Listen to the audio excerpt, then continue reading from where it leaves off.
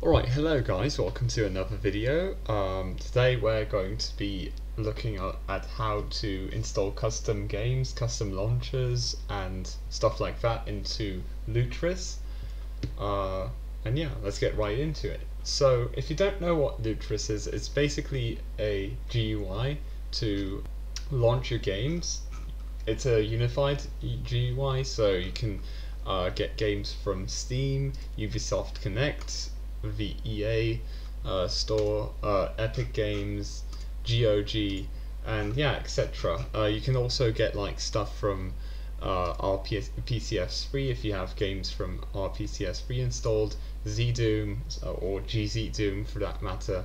It shows you which platforms it has, like Flatpak games, stuff like that.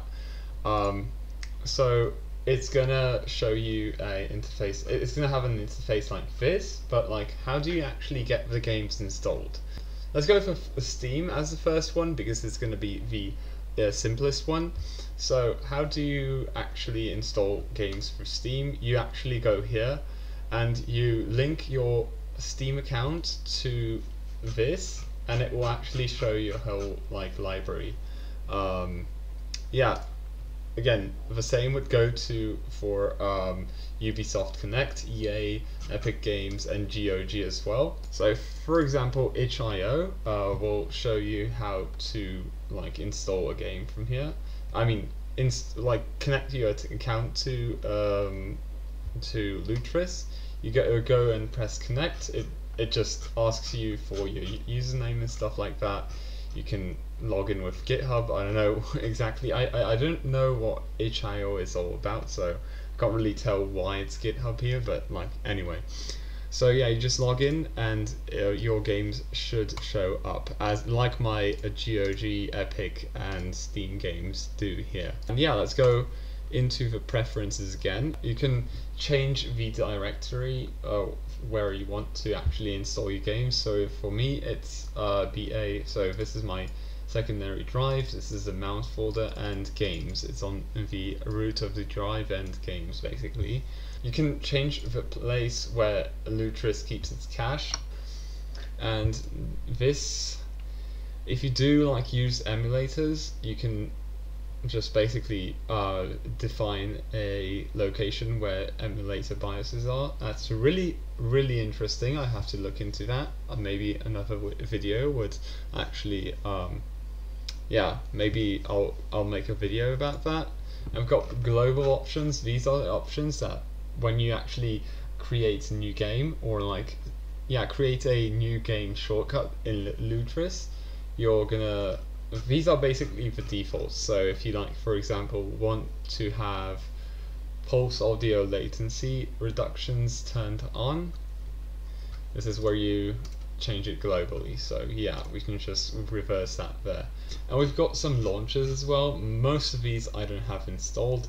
So this is Wine, we've got Zemu, Yuzu, ZDoom, Vita 3K, basically all you can want. And if there's something you don't like, that doesn't show up here, you can actually add it up later on, just like you're gonna add games, which I'm gonna show you right after this segment. So yeah, that's basically it. You can log in with your Lutris profile to keep your library synced. That's really good. I mean, if you want privacy, like if you're really into privacy and don't want any data going away from your computer to like other sources, you can disable this, of course. And yeah, okay, so we're gonna be installing a game the easiest way. So Steam, that's automatic. The stores, as you can see here, are automatic as well.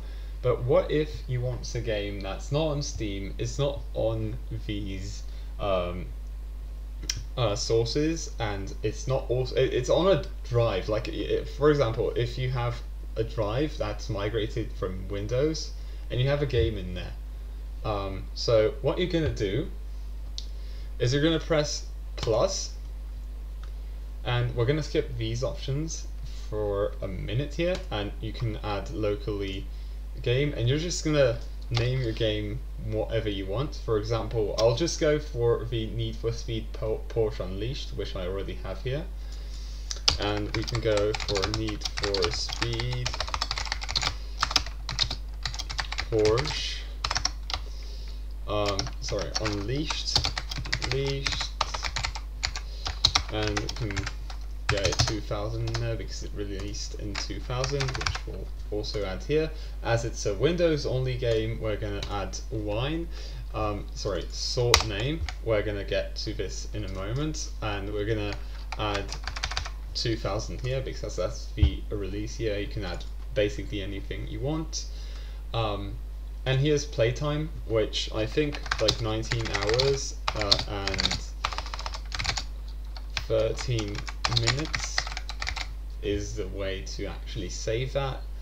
Though I could be mistaken. Maybe you should actually launch the game for like 2 seconds and actually tweak it from there.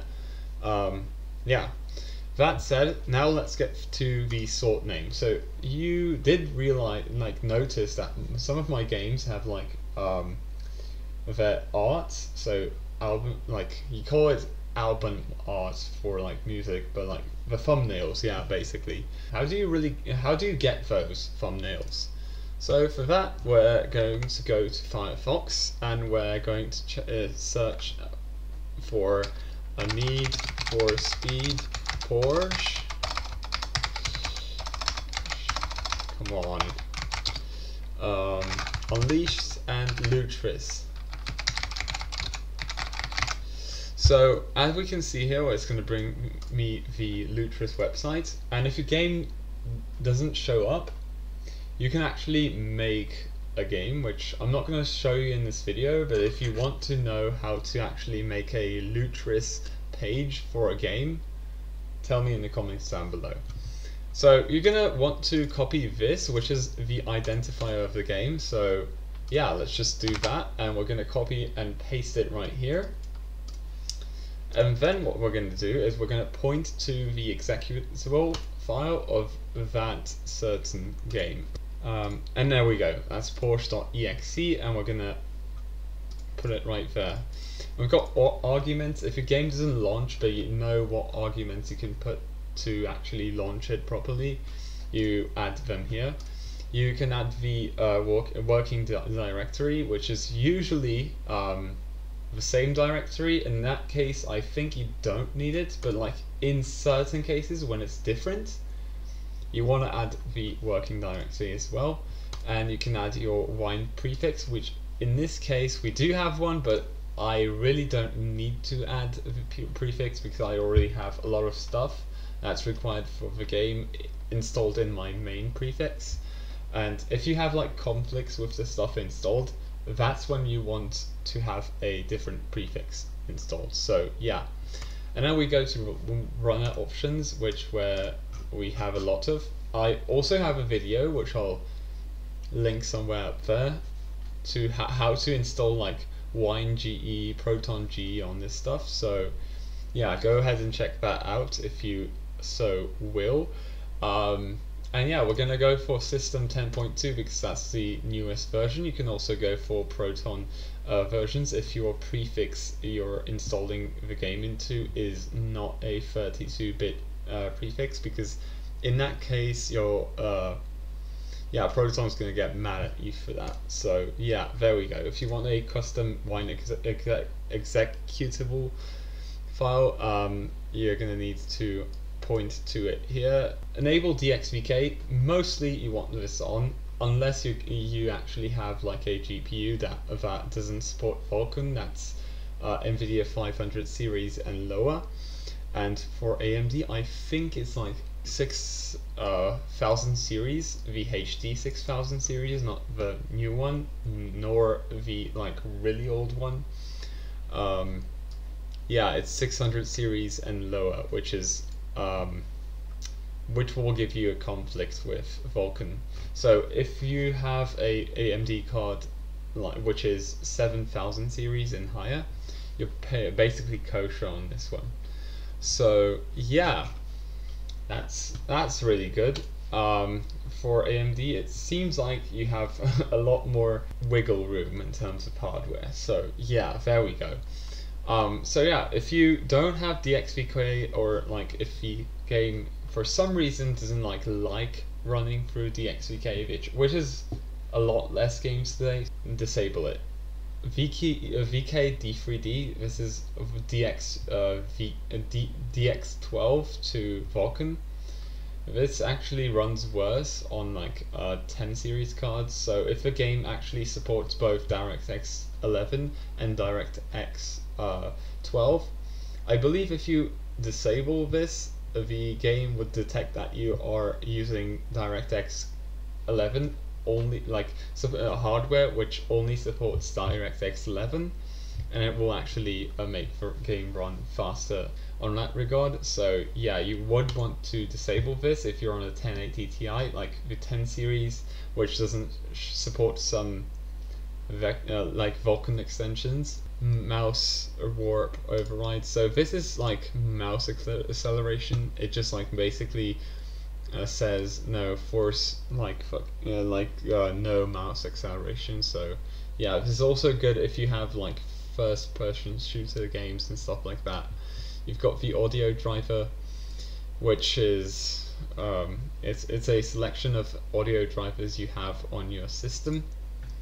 DLL overrides, so you can add like custom DLSS versions is one example of what you could add. For laptops, this is really important. So if you have like a DGPU, you just force it from here.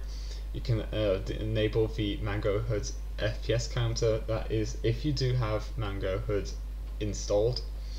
You can enable game scope, which also enables like HDR support, which is experimental, but like yeah, if you want a HDR, you're gonna go for that. Relative mouse mode, output resolution, game resolution. It has lots of controls, so yeah, it's really good. And you can restrict the cores. This is the part where you can actually have defaults for. So yeah, reduce pulse audio latency, anti-micro X profile, SDL2 gamepad mapping. So these would be about like alternative input methods. CLI mode, text-based games. Oh, really nice. I didn't really notice this one, but like yeah, if you play text-based games, this might be oh, maybe it launches in the terminal. Yeah, it does. That's really nice. Environment variables. Yeah, this is where you would add like environment variables to. For all that done, you basically got your game installed, right? So here we go. Where's my Porsche? Come on.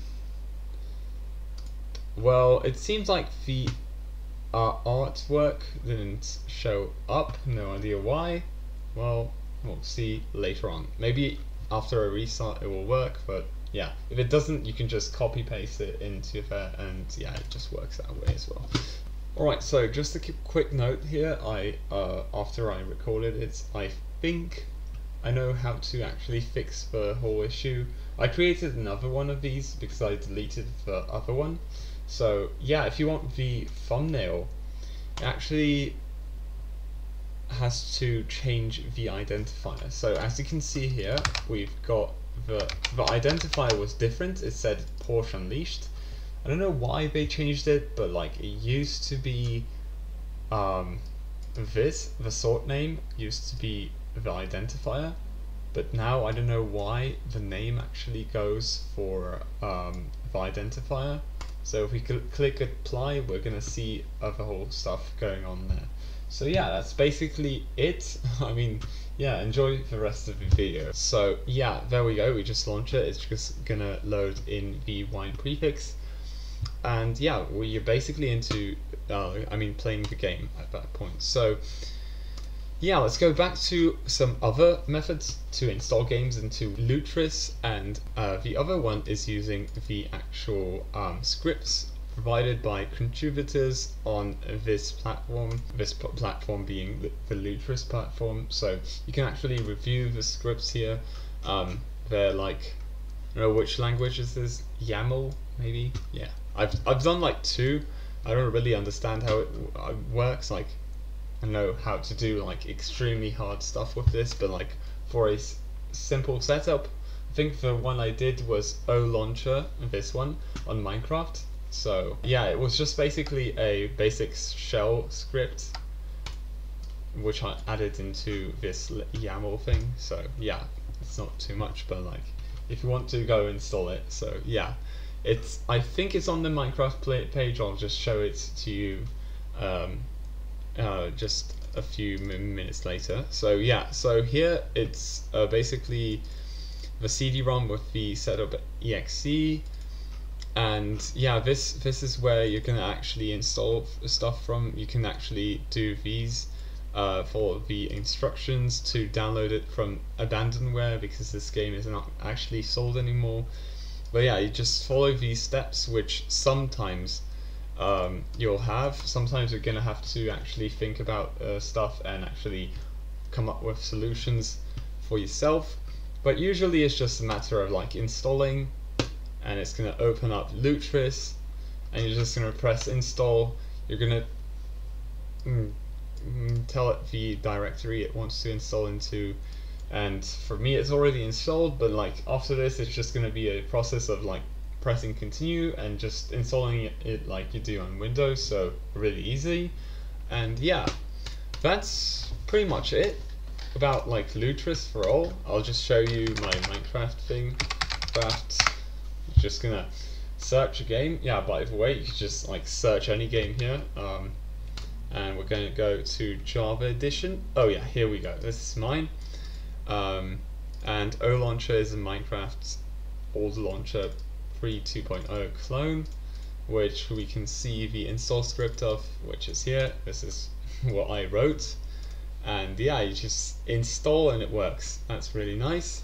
You've got other launchers as well, so you can see you've got like Minecraft Classic, which is a web application, and you've got Linux native stuff. For example, you want to install Red Dead Redemption. Let's just search that. Yeah, the first one.